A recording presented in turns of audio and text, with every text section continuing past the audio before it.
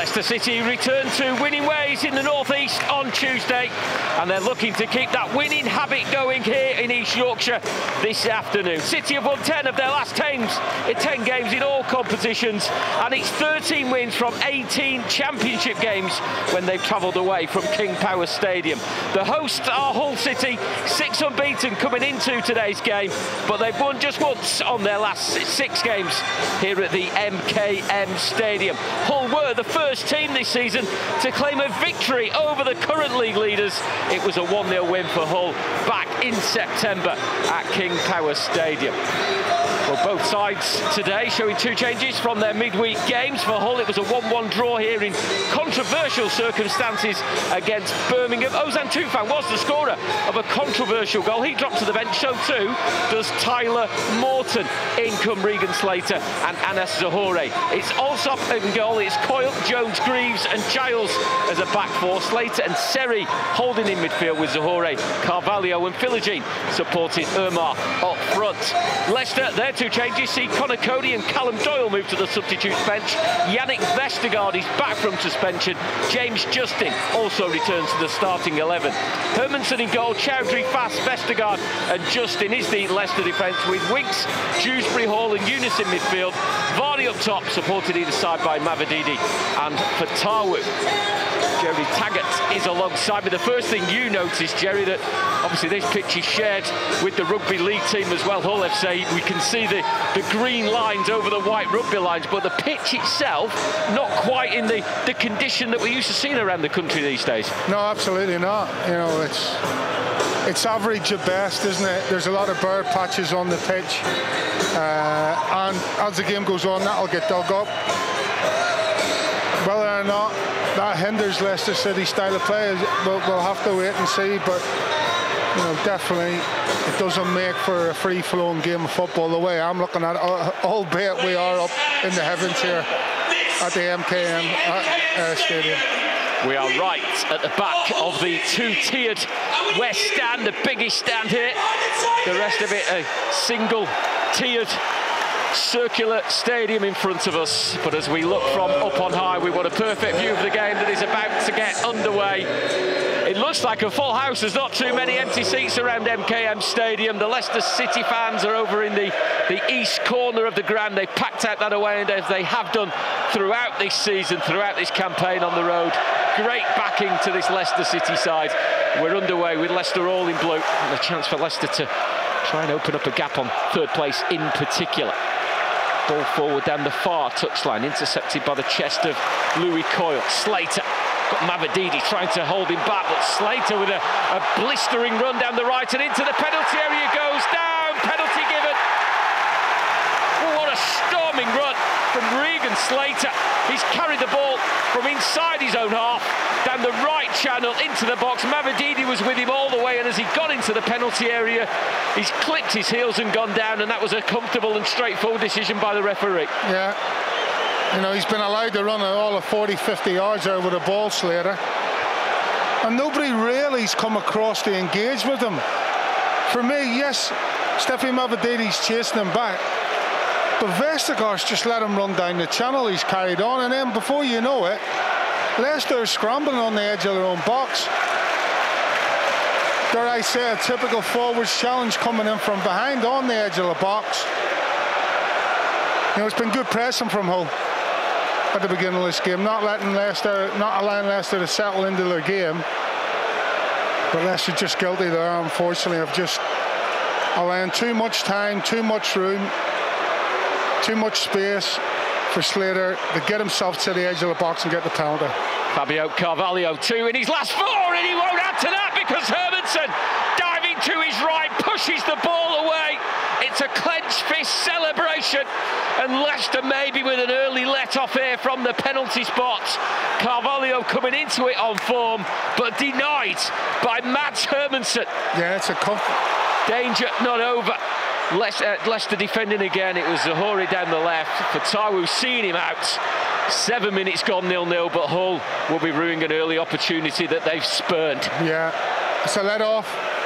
Good save. Obviously, first thing you've got to do as a goalkeeper is try and guess what way The strike's going to go. Gaining that championship promotion experience. They start today in 6th position in that final playoff place. Here's Slater, who earned that penalty early on. Greaves is closed down by Dewsbury Hall and then by Eunice, who takes up possession edge of the area. Eunice is opened up, and it's a shot over the bar.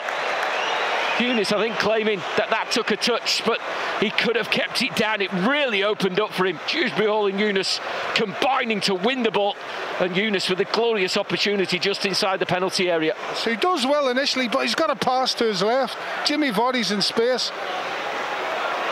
Decides to go it alone.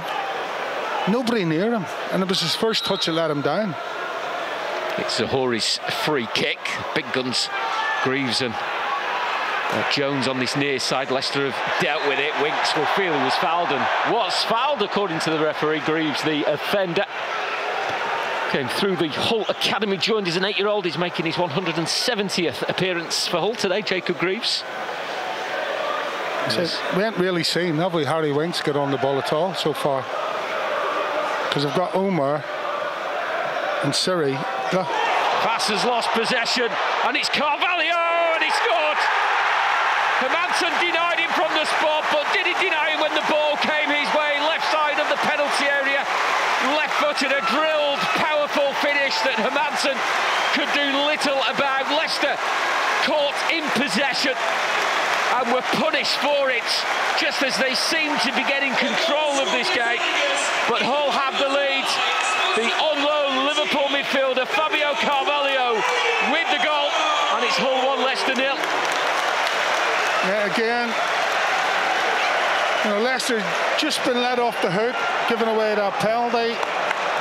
And what fast, what in too much time space was. Spoke about Hull playing a high press from the off, not allowing Leicester to settle. Boss dispossessed. And Allsop will take the free kick from the 12-yard line, if we're talking rugby league terms. Helped on by Dewsbury Hall, the ball over the top. Vardy got there first, and he's got away from Greaves. He's on the left-hand side, he's gone for an audacious trip, but it's well off target. The opportunity just presented itself momentarily, but it was a difficult angle, it was a long way out. And Vardy couldn't execute the chip as well as he would have liked. Yeah, it's unlucky. He does brilliantly, Jamie Vardy. And yes, he's through one-on-one with the keeper, but the angle is so tight, and he's got no support. He has to just try and take that challenge on, and as you say, unfortunately, it just goes wide. Dewsbury Hall has managed to turn and shoot. It's off the post, just inside the D on the edge of the area. Had his back to goal. A swift turn, a shot that didn't have power but was almost perfect in terms of accuracy, and it just came off the foot of the post. Allsop well beaten, and Leicester nearly equalised. Yeah, I think the goalkeeper wasn't even set. Dewsbury Hall, you know, takes on that shot so quickly. He's got his back to goal, lets the ball run across his body, controls it with his right foot, turns, spins and shoots. Hermansen with clean sheets in 12 of his 35 championship games this season. Won't be able to add to the tally today. Did keep one on Tuesday at Sunderland. As the ball spins out to this right-hand side, Ryan Giles heading the ball clear from Abdul Fatawu. Leicester throw 12 yards from the Hull goal. That's a good ball. It's a good ball from Hermansen, you know, instead of trying to force the play with his feet, he hits a long diagonal out towards Fatawu, and all Giles can do is put it right for a throw-in. Throw-in goes into Fatawu, first touch takes him into the penalty area, and that is a penalty. Seri bundling Fatawu over the ball. He's down. Leicester have a penalty, the second penalty in the game. Hull saw theirs saved. Can Leicester score theirs to grab an equaliser? Well, there you go. From the resultant throw-in, Leicester get a penalty. And it all comes from a long ball from Hermansen. Instead of him trying to, as I said, force the issue, Surrey just comes in and bundles him to the ground. It's a penalty. Jamie Vardy has taken responsibility from 12 yards. A chance for Leicester to equalise that Hull goal. It's Jamie Vardy, and it's into the top corner via a touch from Allsop. He'll enjoy the celebrations. He'll enjoy the fact that Leicester are level, and it's 7 goals in his last 8 games for Jamie Vardy. Always the man that Leicester turn to when they are in need of a goal, and they needed one here. It's Hull 1, Leicester 1. Yeah. Good finish from Vardy. As you say, if you need someone to step up and cope with that pressure, Vardy is the man. It goes to the keeper's left. The keeper actually gets a hand to it, but it's the height that beats him. He just clips it over the keeper's outstretched hand into the top left-hand corner. Vestergaard over the halfway line on the left flank. Ball down the line to Justin, intercepted by Philogene. It's a throw that Justin was looking to take quickly. Dewsbury Hall giving him the option. It goes back to James Justin. Vardy in unison to the penalty area. Vardy's header across the face of goal and wide. We've seen him in those positions so many times, just losing his man, making the run to the near side of that 6-yard area. Glancing header, that one though across the face of goal and well wide. Yeah, better. You know, he's unlucky, Jamie Vardy comes at him at a flash. Alsop with the free kick from the right of his penalty area. Ball that goes all the way through to the Leicester penalty area. White Fast makes a stooping headed clearance. Zohore shot from the left of the area across the face of goal and into the bottom corner. And Hull have retaken the lead here at a packed MKM Stadium. And Zohore, on loan from last season's Championship champions Burnley, has provided a goal that might help Hull on their way to Championship promotion. Leicester will have to come from behind again. Hull lead by 2-1. Now, it all comes from a long ball from Alsop, and Leicester just do not deal with the first ball. It's there to be headed, nobody heads it, just flicks it on, doesn't clear it, gets recycled out to Zohore on the far left, 1v1. Hamza Charlie doesn't get close enough. You know, and it's not really attempting to get a block on that. Fatawu looking for the quick reply. Vardy is in space. Jamie Vardy equalises straight away. Jamie Vardy on the spot, just to the right of the 6-yard area. It was a storming run by Abdul Fatawu. Fed the ball into Vardy. You can't give him that much space. And as he took a touch with his left foot, finished with his right, another shot, just like the Hull goal a moment ago, right into the bottom corner of the net. The Leicester fans down for seconds, jubilant moments after the Hull second goal.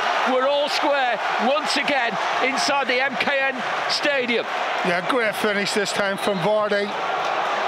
You know, great play, great build-up play from Abdul Fatawu. To Vardy, tried to return it to Ndidi, but it was Alfie Jones in the way, and it's all coming forward again. Both teams swapping possession almost at will at the moment. Philogene coming in from the right. It's a shot through a crowd of players low across the ground, but Hermansen with a short dive down to his left-hand side to claim the ball comfortably. Yeah, good save, good play though from Hull again. I think if anyone's playing the conditions properly, or better. We're looking for a longer clearance, but he's rolled it out to the feet of Seri. Then it goes to Carvalho on the halfway line. Yeah, it was 3-on-3 for a minute. That's why they were shouting for it. Ball out by Umar. And coming down the left is Zohore. He's joined by Giles. Umar is inside the penalty area. The cross straight to Chowdhury. And then in the box, there's 2 players gone to ground. Umar and Winks. He's come to Umar. He's offside. It wouldn't have counted. He's gone for the acrobatic overhead kick. Flag was already raised. There was all sorts going on in that. It's just the inability to clear your lines under pressure. Trying to find a way to pass the ball when it's just not on for multiple reasons. You know, help themselves to another calamitous goal. The corner will eventually be delivered by Kiernan Dewsbury Hall. Whipped in, headed clear inside the 6-yard area. Hull are looking for the full-time whistle, and it blows. That was the last chance. A thrilling game that Hull led twice and saw a penalty save. That was after 6 minutes when Carvalho was denied by Hermansen. They took the lead. That man Carvalho scoring after 16 minutes. Jamie Vardy equalising from the penalty spot on the half-hour mark. Hull back in front on the hour. Zohore with his second Hull goal since joining on loan from Burnley. A shot from the left of the area. Upstep that man again. Jamie Vardy, fed by Abdul Fatawu. A cool, precise, brilliant Jamie Vardy finish. He's at 15th of the season, 8th in his last 8 all competitions, and it finishes at the MKM Stadium. Hull City 2, Leicester City 2.